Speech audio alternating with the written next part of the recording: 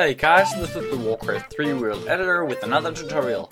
Now in this tutorial I'll be teaching you how to use the campaign editor. So you can start off by opening the Warcraft 3 World Editor, I have it here, and then press F7 to open the campaign editor here.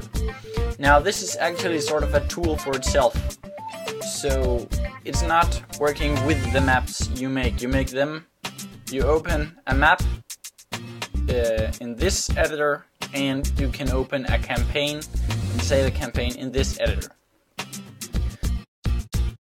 You use this by start off naming your campaign, like I'll just name mine test. You can put in a difficulty, the author, your name, and describe it.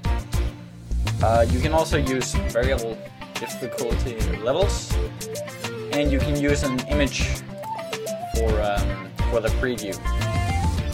Now if you go to the if you look here, you'll see the map files. You don't have any from the start, but you can press this add map button, hold down Control, press A to add a map to your campaign. Now I've made these two maps for my campaign, and I've actually also made a campaign, and I'll just try to open that. So when you open a campaign, you press the open campaign button, and no, I don't want to save this. I made this the Rampage of the Horde, and as you can see, I've imported my maps, the Blade Master and Return of the Paladin, the maps that I made. I've given it a description and such, and if you go to the tab loading screen, you'll see these buttons, or whatever they're called, and you need to make these to make a menu.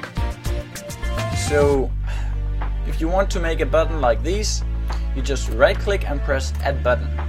Then you can name it what the and holy, and then the file loaded should be one map.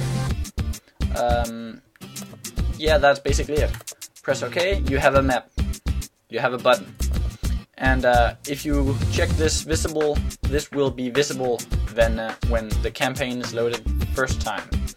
If you don't want this visible when the campaign is loaded first time, but want to reveal it when you've won a few games, then don't check this.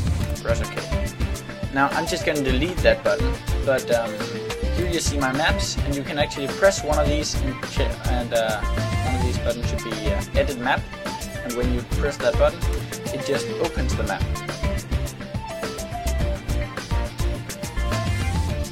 I'll just let it load here, and here we go.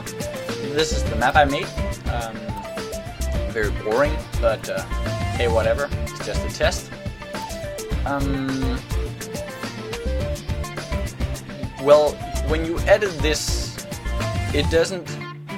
When you edit and save this, it doesn't save and import itself into this campaign editor again. So you actually have to delete this and add it again, or else it won't work. I tried it 100 times. So when you save this map with changes, then delete it from here and import it once more. Yeah, that's basically it. You select the map and all that, and that's how it works. Now if you want your map to go from one map to another, or just to make one map activate the other, like in this one it's the second map is the Return of the Paladin, you can go in here, and I'll just edit the first one because this map is filled with triggers that actually activates the second map. Now here we have this Paladin and a few footmen and this Blade Master. Now if I open up the trigger editor by pressing F4, I'll have this trigger. I made this trigger, and it's very simple. It's like when the Blade Master dies, the hero, the Paladin, increases his level. It waits a second, plays a sound called Quest Complete, sorry. Then it displays that player 1 has completed a quest. It waits 5 seconds, and then I actually went into Game, and I said Show Campaign Button 2. That's the second button in the campaign editor. And here, button number 2, ID number 2, Return of the Paladin, chapter 2, blah blah blah. So this trigger activates this button. So now it's activated. Now you need to go into just this for a short time. You go into Game and set next level, and you just set it to the directory where you put your map. In my case, I put mine under Maps, Frozen Throne Maps, Scenario, and I made an extra folder called Campaign, and then the map is called Return of the Paladin .w3x. W3x is Frozen Throne Maps, and W3m is Reign of Chaos. Now once this is done, you just make a complete action, and when the map is completed, you will move on to the next map. And that's actually how it works. So thanks for watching, and yeah, a little extra notice.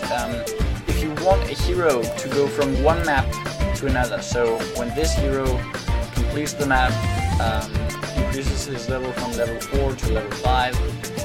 If you want him with the abilities you've chosen in the next map, you need a game cage. I'll make a link somewhere in this video, and an annotation and a link in the down bar when the video is done. It's not done yet, but check it out when it is. So that's about it for this tutorial. Hope you liked it, and take care.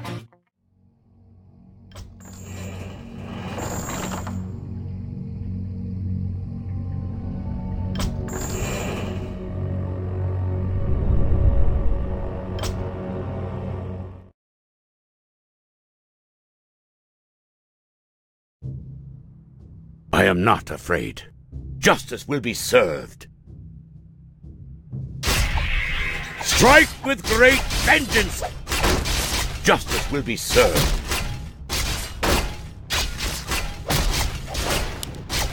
As you wish. In Lightbringer's name, have at me! Defending your name. For my people.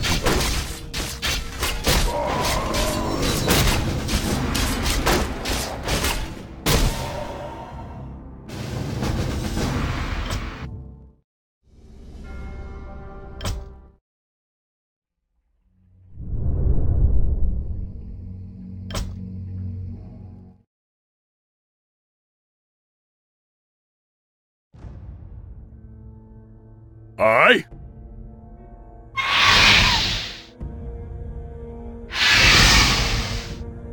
What do you need?